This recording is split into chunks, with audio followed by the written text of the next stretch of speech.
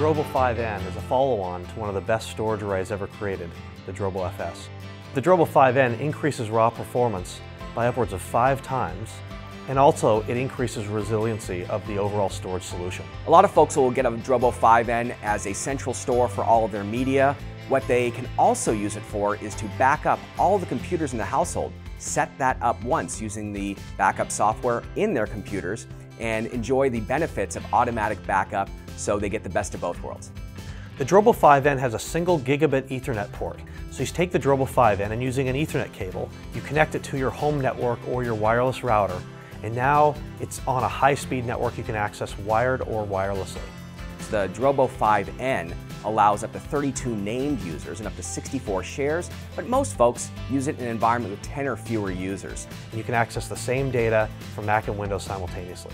Getting storage up and running for a lot of folks is often a weekend-long project, and if you're not an IT person, heck, it could even take longer. And one of the things that we've prided ourselves here at Drobo is creating a solution that out of the box is up and running in minutes. If you're a Drobo FS user, moving to a Drobo 5N is very easy.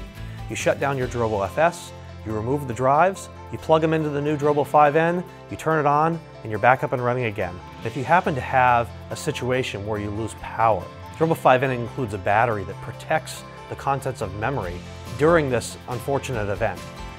When the Drobo then turns back on, it returns itself to the state it was in before the event occurred. People want great storage, but they don't want to become storage experts. They want the good stuff, but they don't want to be storage geeks.